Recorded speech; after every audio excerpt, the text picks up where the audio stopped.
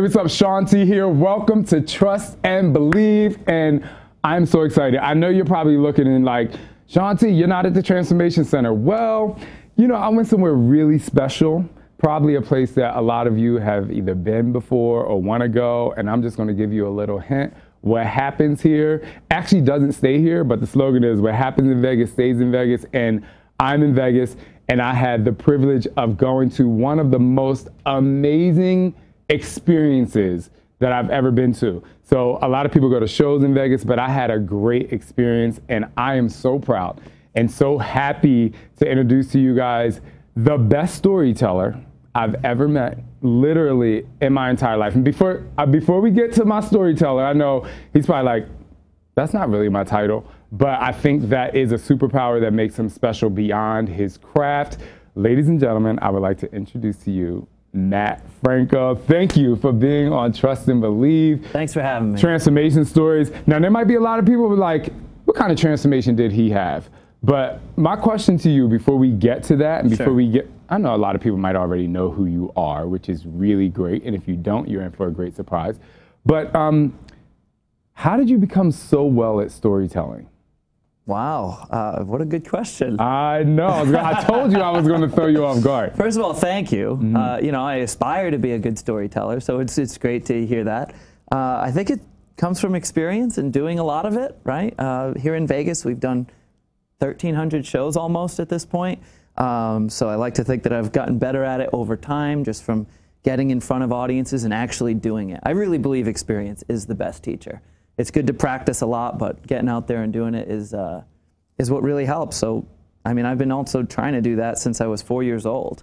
I got into it. And for me, you know, magic is about the story. I'm a magician by title, but really it's about bringing the audience in and making them have a good time. If it's just tricks, you can't watch that for 90 minutes because I think you'd get bored after the first few, how did you do that? Yeah. Right? So I want something to make people care and bring them in. I think what's really interesting about your storytelling and your show and your charisma is that you literally take people on a transformation like every other, I want to say every other second, but I would be being a little dramatic if I said that. But literally every other minute, you're taking people on a transformation. And this might be a really tough question for you, because a lot of my fans out there, they're going through a weight loss transformation. Maybe they're, you know, got a new job. Maybe they got a divorce, a new house, whatever kind of lifelong transformation. And so when I was watching your show last night, and for those of you who want to know what I'm talking about, so he has a show in Vegas at the Linq, and it is sick. But it is the sickest.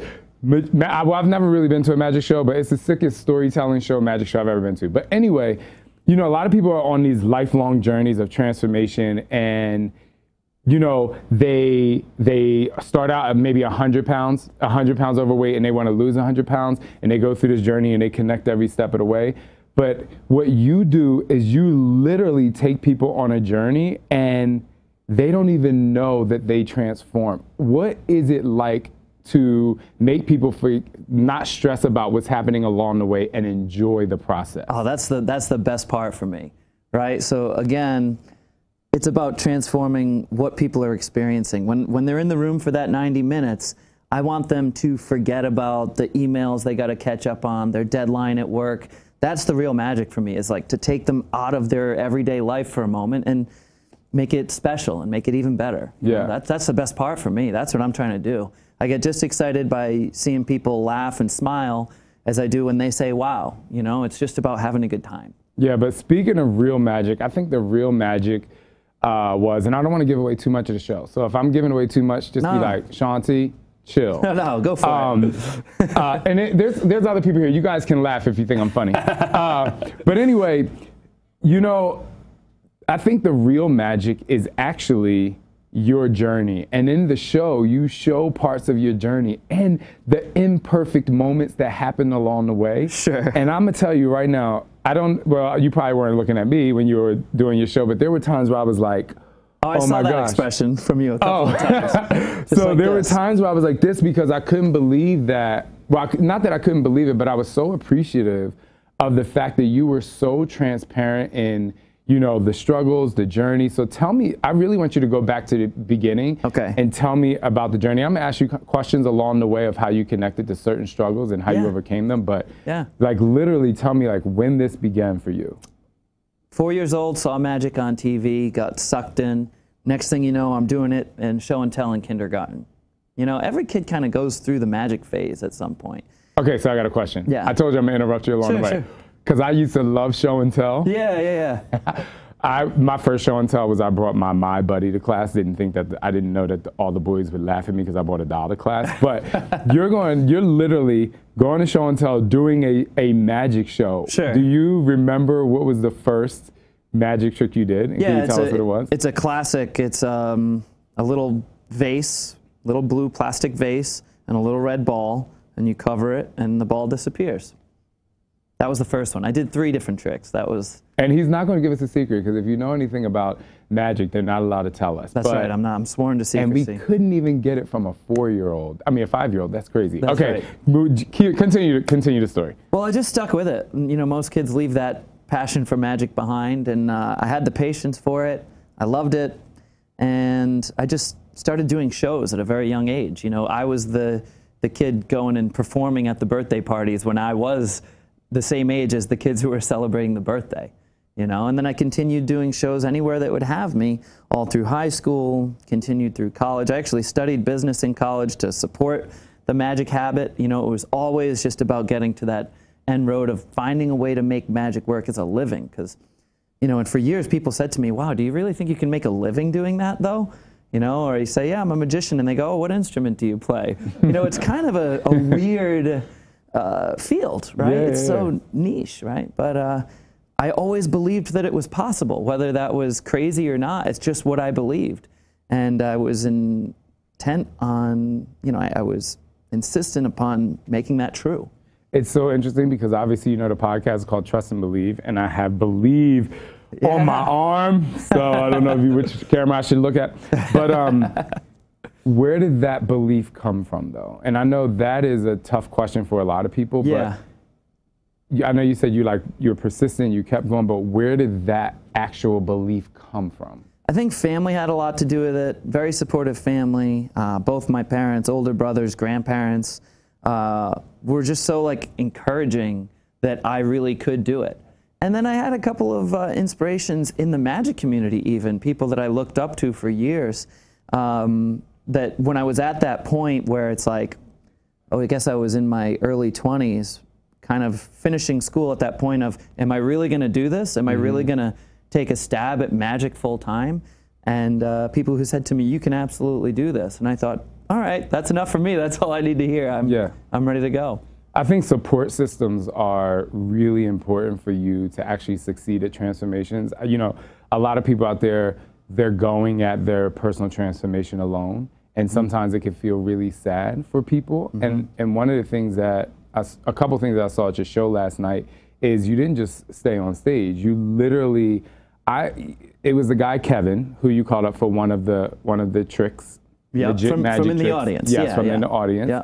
I'm not going to give too much away. That's okay. But I think that there was a moment that, I mean, I was enjoying the show, but I was also processing the experience. So don't think I wasn't just like enjoying the show. But there was a moment where we cheered for Kevin, and you left stage, and he was on that stage by himself. And I don't know if this is true or not, but maybe for the first time in his life, he had an audience full of a couple hundred people cheering 600. For him. 600 people. Just in case y'all didn't know, Homeboy had 600 people at the show. But you had 600. He had 600 people cheering for him, and I don't know if that ever happened before, and I definitely can assume that there was someone in the last 4 or 5 years that you've been doing the show that has been called on that stage that has never been on the stage before, had people cheering for them just because they decided to step outside of their comfort zone and come on the stage. And you know, what was really interesting to me is I was looking at Kevin and I said, okay, Kevin's on the stage, we're all cheering for him. You left the stage. This has to be uncomfortable, but the minute you walk back on stage, his body was just kind of like, thank God he came back. Sure.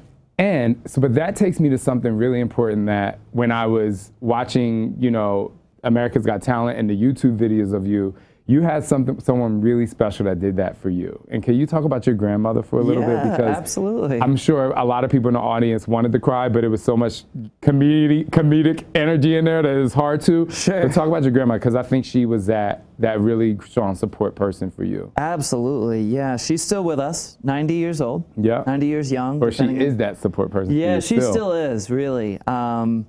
You know, she was just always there for me. She always believed, you know, and she would sit there with me for hours, and I would practice, you know, card tricks for her.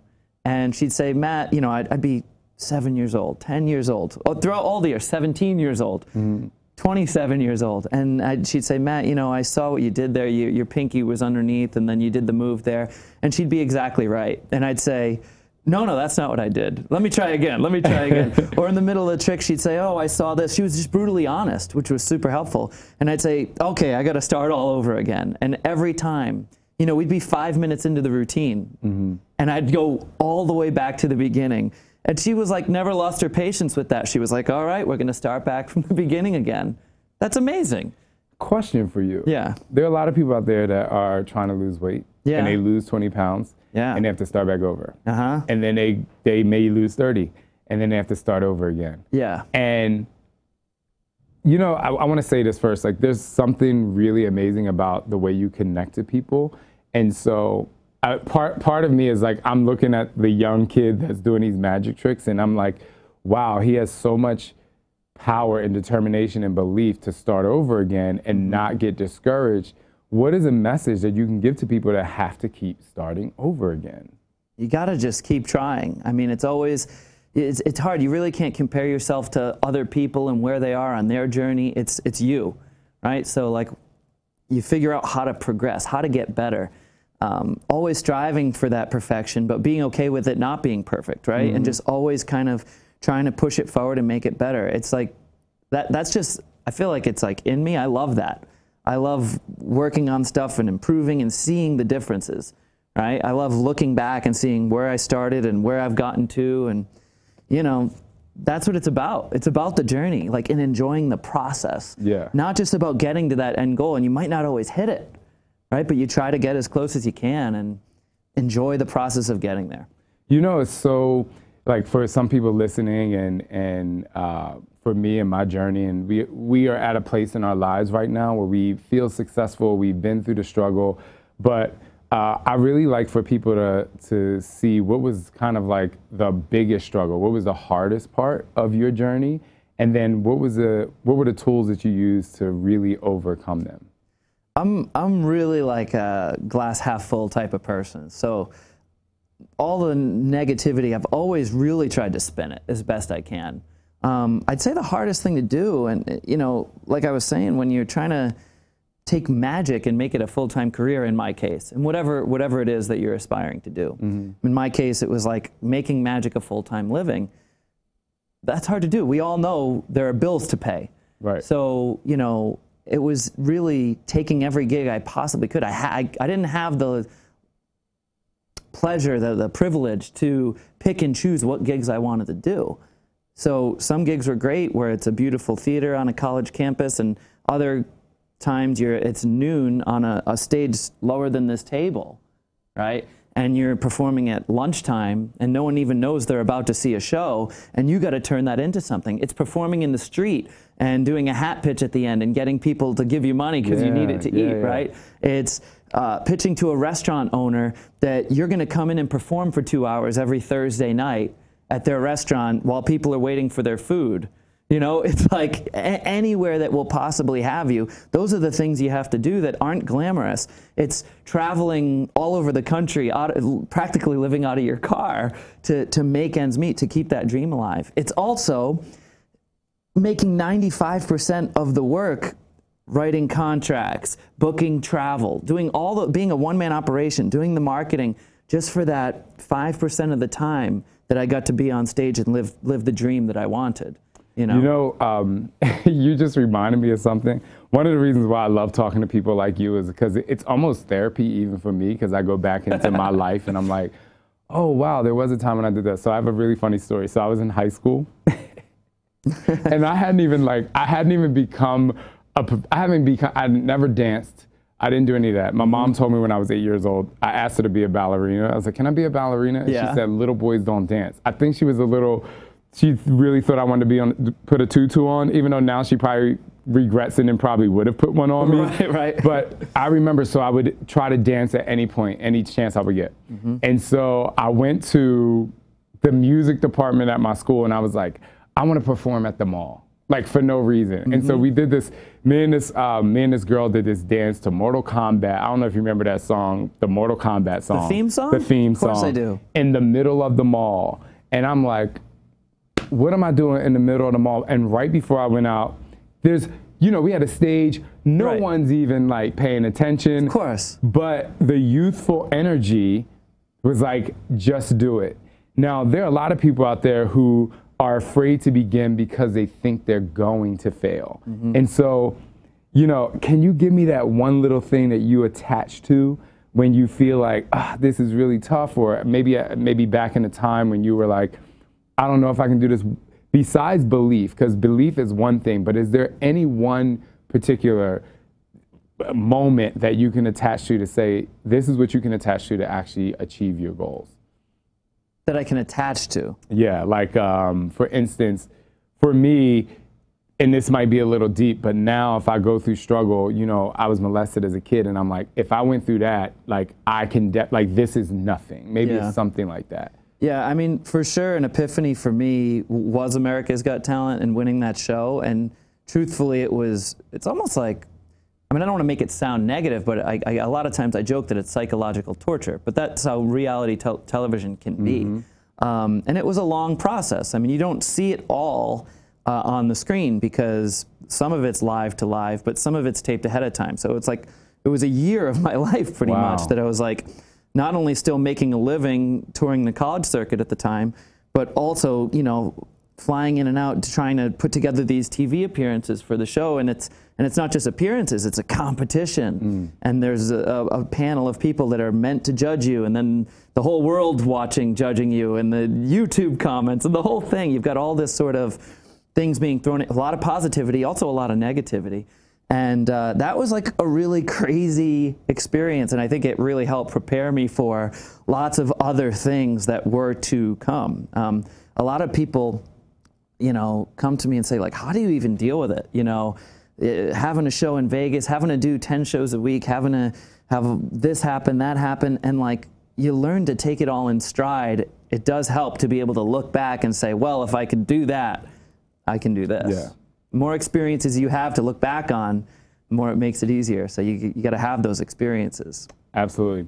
All right, everybody. So when we come back from this quick commercial break, we're going to get into some more fun about Matt. And there's something that I keep seeing about him right now, and I can't wait to reveal it to you. We'll be right back.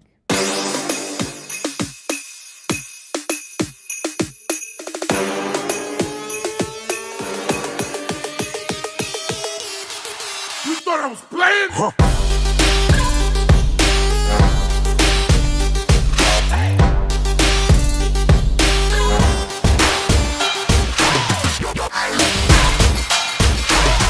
All right, we're back. We're super inspired.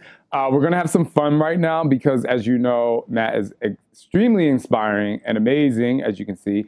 Hey, Matt, I have to reveal something. We're going to have some fun here. There is something that I keep looking at that a lot of people who watch my show or listen to my show know that I have an obsession with, and that is sneakers. Oh, yeah? And I was going to wait until the end of this show to reveal it, but it's literally pulling my energy. Spoiler Can you alert. lift those feet up? Boom.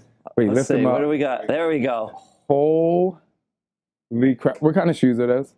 These, I think they're Steve Madden. Chip, you approve? They've got them in different colors, too. You should check them out. They are. This is like a loud shoe for me. I'm like, there it is. Look at I that. like it. I like it. I like it. So, Steve Madden, Chip, can you go online and order those for me, please?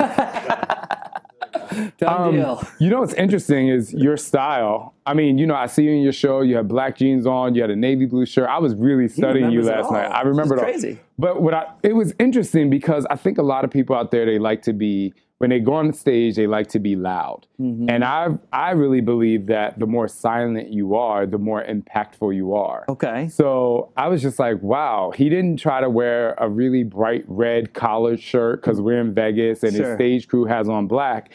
I think what was really amazing is that your personality really came through without you having to try and dress a certain way. Now, I know you didn't try to impress me with the dress today, but I'm very impressed. Oh, good. But what is it like going on stage and really connecting to who you are so that the audience, you know, the audience can connect to you? And this is a two-part question. How can you help people out there believe in themselves, like who they are right now, even if they can't afford the Louboutins or the Louis Vuitton bag? Like, where does that come from? I think it's just all about being comfortable in your own skin. It all comes back to authenticity, trying to be as authentic as possible all the time. And for me, just because I'm having a show in Vegas, or when we were opening the show in Vegas, and there are a lot of outside influences that try to tell you that you have to dress a certain way, you got to have the sparkly jackets, you got to do this, you got to do that. I tried my best to ignore all that and just continue to be myself. Yeah. You know, it's the same thing in terms of the content of my show. A lot of, you know, when I came to Vegas, people say, okay, well, you know, if you're going to have a Vegas show, you got to have a tiger, you got to have a big box, you got to have dancers, you got to have this and that. And I said, well, I'd like to do it my way, you know, even though it seems kind of gutsy.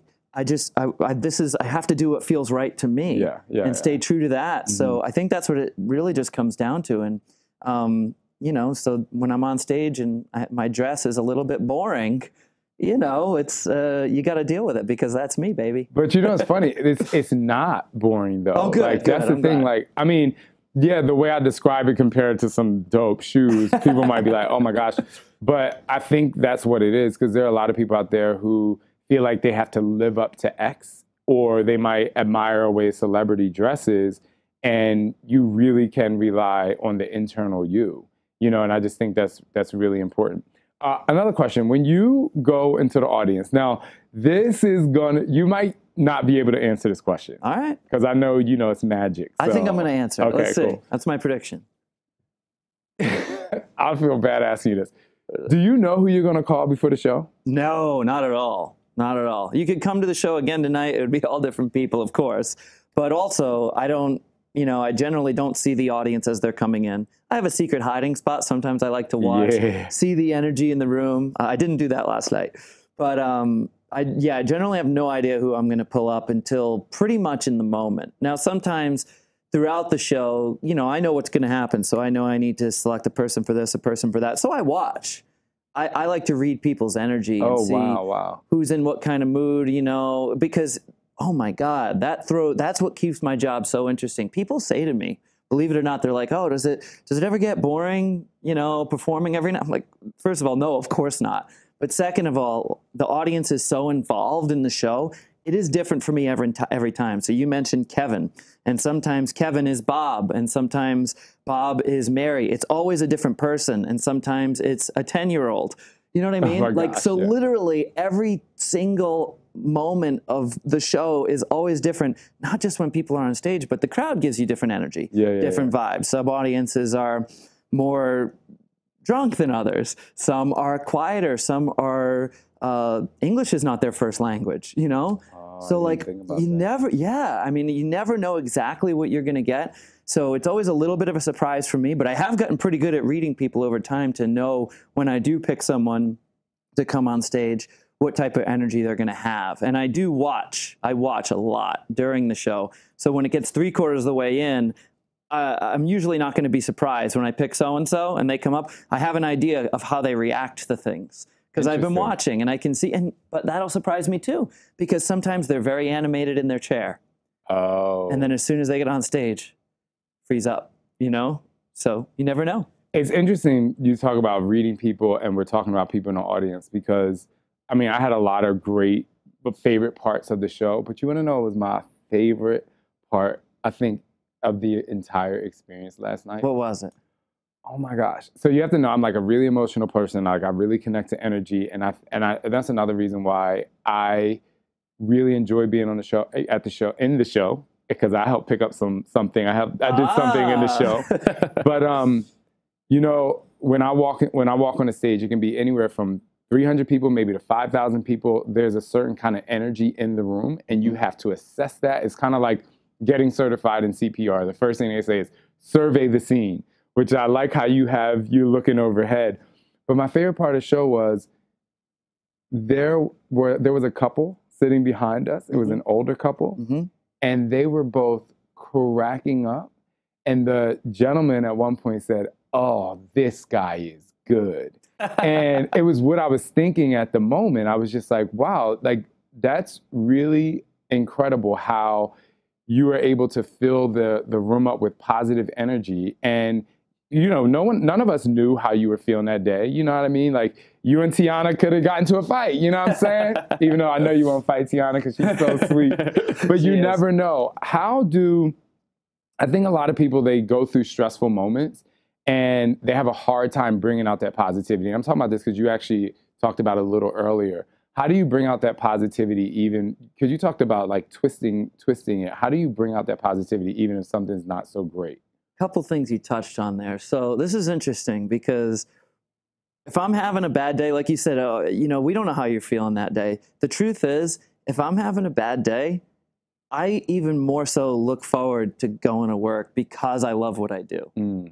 Truthfully, like whatever issues I'm having kind of go out the door the second I step out on the stage. And it's because then it's not about me anymore. It's about them. It's about us all together. So for me, it's like if I'm having a bad day, oh my God, even more so do I look forward to sharing what I love with people. It really is. And it is about them. You know, like you said about Kevin was on stage and you left and he was up there by himself with all these people cheering for him. And maybe that's the first time he's felt that. Maybe it is, maybe it isn't. But I always want the people who do participate to feel empowered. You know, even though I'm there to quote unquote fool them, I really want to make sure that they feel comfortable and they're having a good time. That's what it's about. But yeah, I don't know if I answered your question or not, but I had a good time answering it. It's fine. It's fine. Speaking of good time, we're going to have a good time right now. Okay. Okay. Can we do the floss together? Of course. Because you know it's so funny? All right, I'm a dancer. I've been a dancer my entire life. I started dancing professionally when I was professionally when I was in my later 20s. But the floss was something that I saw on YouTube and I could not do it to save my life. And I was like, why can't I do this? And I was like, all these people that I know they can't dance better than me can slay this dance move. So can we just do it together? Of course we can. Okay. It took me a long time to get it too. I know, but I think you do it faster than me. Okay. Ready? Can you guys see us? Are we starting left or right? Do we have to be in sync? Let's start on the left. All right. All right. 1, 2, 3. Are we doing slow? Okay, go. We're going this way. This is left. Okay. I'll follow you. There we go. Is it now? I'm having trouble. I know. I told you. Look, I'm doing it. There we go. There we go. Anyway, I just wanted to have some fun in here. Oh, we're stopping now? Okay, keep going. Keep going. Come on. We were just Can getting. you do this though? What is it? I don't know. For those of you who are listening, I'm changing the dance in move. my head, I'm doing it. His wife is here. Don't worry about it. His wife is. But can you dip it low? Oh, here we go. Pick it up slow. There it is. See, I'm used to following you from the insanity. There you go. There you go. We doing ski abs after this? No, we're not doing ski abs. I kind of did those this morning. Speaking of ski abs and insanity, how important it is for you to stay fit before you go out? Like, how important is it for your lifestyle, being as though you're always in front of people? I try. I try. I do. There was a sigh at the end of try. Don't we all feel like that sometimes, though? do. It feels like the constant, like I said, you strive for the perfection. It might, in some cases, I guess it's here. No. So in some cases, you can have perfection. No. We all strive for it, but everyone is in a different place in their journey. I'm sure you have goals that you want to hit in fitness, right? Always. Isn't that crazy to think about, though? Think about it, right? I mean, it looks like you must have hit them all by now. It's interesting. Now that we're switching the interview. No, it's interesting because there have been times over my life where I felt like the most fittest, or I was like the most ripped that I've ever been, but I wasn't the happiest at that moment. Interesting, right. And now I'll be 41 in a few days. And now I feel like the most fit I've ever been. Not just because I might have a six pack, but I allow myself. Might. No, I'm waiting for him to tell me to take off my shirt. No, I'm kidding. So, no, I mean, like, I still. Who are they? Is everybody here? Maybe at the end of the show, we'll do a little behind the scenes with a little more kind of dancing that we like. But I don't have a thong on today, so we have to keep it cute. I do, so it's fine. Oh my gosh, I forgot what I was talking about. Thong. Thong, no. You want me to show it now? Well, why not? I mean, let's go. But what was I saying? Does anybody remember? Something about. No, I wasn't. It doesn't matter. Attention. It doesn't matter. We have water. We have smiles.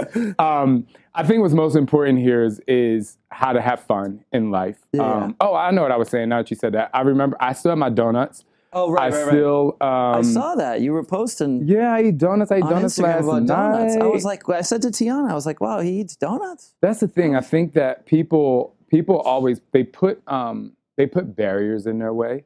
And I think in order to get to a certain level of comfortability, now I'm not saying comfort zone like, oh, you shouldn't work harder. I'm saying of comfortability and not putting so much pressure on yourself to be perfect and to really kind of live a life that feels really great for you. I mean, that's what I do. I mean, there have been times, like I said, I was 4% body fat. There have been times where I didn't like the way I looked, even in my fitness, career. Right. And I think that now in making adjustments, I just feel really good. Like at one point, I stopped drinking for a year and a half.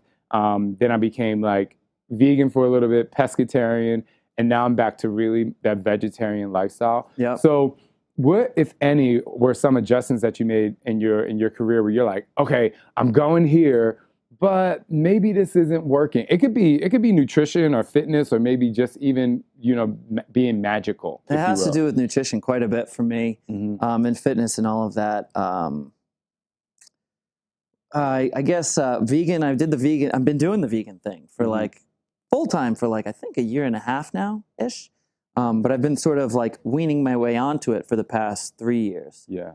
For me, and you said you said something in there about feeling good, and for me, that really is a big part of it. It's not just quote unquote being in front of people, but also about really feeling great. So trying to eat right, and trying to exercise to feel good and to feel confident and to be in a place where I can be comfortable in my own skin. Back to that. Yeah, why not?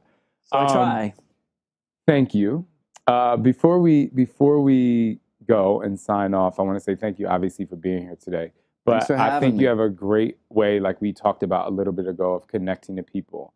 And I know you can't see the people who are like watching the show or listening to the show. I see some of them. But he is a magician. I'm not going to actually do a magic trick, but I will. Can you magically go beyond the camera and give people motivation just to kind of how to live their best life? Right here? Right here. here. Oh, okay. Right here. Believe in yourself. You can do it. It's all about believing in yourself and being comfortable with yourself. So do it. Get out there. Whatever it is you're trying to achieve, you can make it happen. If you don't believe me, believe Shaun T. Thank you. And before we go, I want to tell you that I have done magic before. Oh? Mm-hmm. Okay, this is and I have a magic trick for you. Oh, I can't wait to see it. I just did it. You didn't see it. Uh-oh. No, I didn't. No, I'm just kidding. Is there really I thought you were actually going to believe me. No, I actually did. So I did this show called Pippin.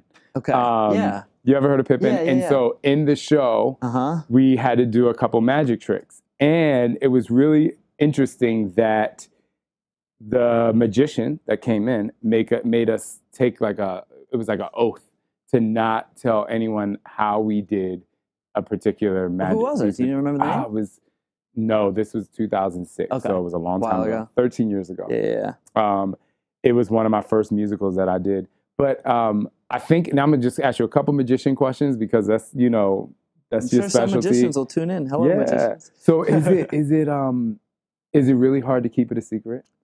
I don't even think about it. To me, it's not even about the secrets. I talk a little bit about this during the show. Yeah. I want it to be enjoyable whether I show you the secret or not. I want to be able to break down the method because I think the methods can be very interesting. That's part of what got me into magic, right? Was seeing how simple something was or how intricate something was. That's super cool too. And you can appreciate that from that angle, right? For me, it's like I want it to be interesting whether you know the secret or not because of the story or because of the humor or because of the inspirational moment or whatever it is that's all ties it together. And I reference it to movies in the show. Yeah, you do. You know, I say you could watch the movie. Most people don't overanalyze the special effects and try to figure out how they're done. You know it's fake and fictional, but you love it anyway. I really would love for magic to be the same way.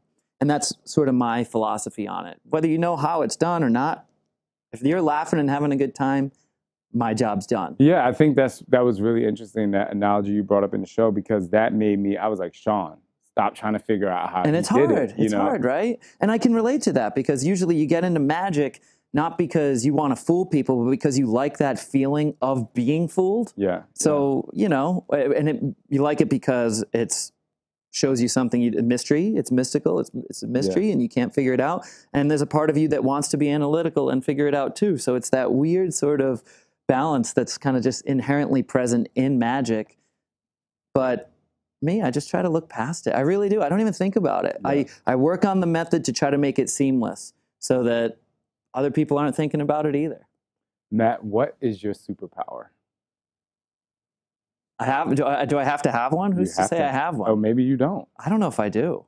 I like to think it's connecting with people. I like to think it's making people escape their day for a little bit and have a good time. But I don't know. Maybe you have many. Jack of all trades, master of none. Is that it? Maybe. I know you seemed very powerful on stage last night, and I think it was very natural, and I just really appreciate you. Everyone out there, if you want to experience this man in person, I'm telling you right now, I know there are a lot of amazing shows in Vegas, but I'm going to tell you right now, there is not an experience like this. There's a lot you can watch, but there's only one thing that you can do when you go sit in a chair in the evening, and that is go to the show with Matt Franco. Go to the show with Matt Franco. Matt, where else can everyone find you beside the link? Yes. Wait, let me give my little thing. Listen, everybody, the show is dope.